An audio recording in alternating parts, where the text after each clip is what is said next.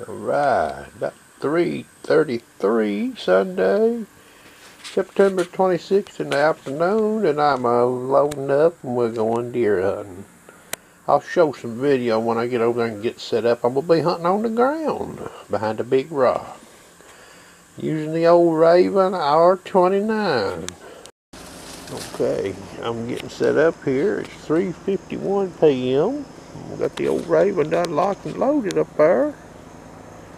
It's got that bladeless broadhead before it opens up in it. Jacket there's the set on. There's some rock in here, hurts my rear end, okay? And I'm gonna be sort of sitting like this right here, looking off down in here. And I'm gonna put the laser down in there in a minute, put the camera back down there when I get set down and call off a few yardages for you. It gets pretty far down there. Okay, I'm behind this old rock here, sort of getting ready. It's still a little early. Okay, water spigot right there is 40 yards. The camera's on 11x right there. Little tree right there is 57. That's on 30x on the camera. Okay, post right there. It's about 75 yards. Rapid power tree right there is 50. Okay, and then back over here. You get back on the back side of that right in there where the camera's centered, that's about 64 yards. I killed deer right in there with an old Raven bow before. From right here. Now, the nice thing about this place of hunting here is they generally come from this way over here. See, I can sort of see them through these trees and get this bow up. And they keep easing out here. Now, I have had them come from over here, okay? Not many times. Had a buck one time did. Now, a lot of oak timber back around this way right here. Pretty good oak timber. But now, these deer, when they're eating these acres, boys, there's so many acres in the woods this year. You deer hunt, it's pot luck. You're almost better off. They might find you some green grass, because the buck's going to have to eat some green stuff to digest them acres. It'll tie his bowels up. We're going to sit here till about dark, and I'm going to show this video if I don't kill anything, okay? Because that's the way I am. These fishing shows and hunt shows on TV, you know, they're always seeing stuff, you know.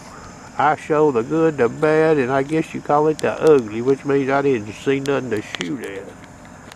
Or see what I was wanting to shoot at. Now here I'm after a meat deer. Don't expect a good buck to come through here, but now one could. Doubtful. Air's too dry. Woods are too dry.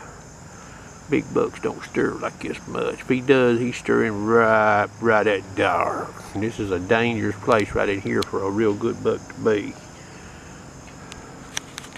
Oh, almost forgot. I got this thing here I use.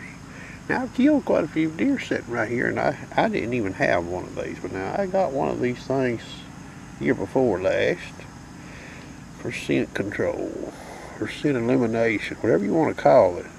These are no hoax, boys, trust me.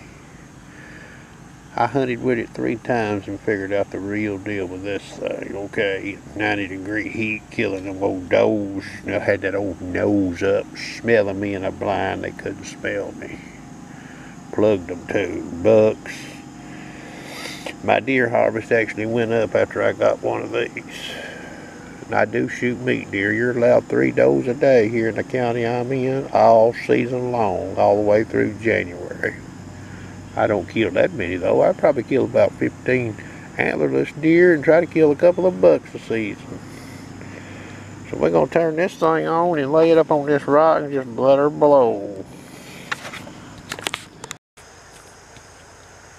About straight up 5 o'clock, maybe a minute before. I just shot one down there. In there, right in there in the center of that camera. She was a flashing 58 on the laser. Boy, that broad, it wore out. She took off like a lightning bolt up that holler. We'll give her a little while. If I get this deer, it won't be too bad for a little old measly about an hour hunt. I believe I hear her kicking her legs up there in the woods. Okay, I'm standing where I found the boat. Now, she was in front of this a little. There's that little tree there, so I'm about 6 yards maybe, but now this drops off fast. I'm gonna zoom this camera and show y'all where I shot that deer from up there. Okay, now my truck, let's see. You see that? You see that big rock right there? Okay, that's 30x on the camera, so it drops off here pretty quick, and I held a teeny bit low on that deer, yardage wise. Okay, it's got some hair up here. All right, we're gonna see if we can't find this old girl. Tore one of my veins off, but that's not unusual. Get this camera back out here. There is some blood on that knot right there. I'm pretty sure I seen this thing center her in that scope when I touched the trigger on that bow.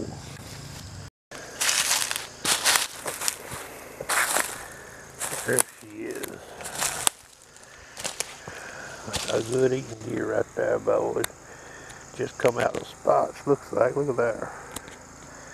You think that wasn't a shot on that deer? That's where it went in. Let's see. I think that's right. Yeah, head was to the left of me. Just about perfect. And there's where it come out. So it was about straight away from me, you know. That's a good one right there. I'll take that one.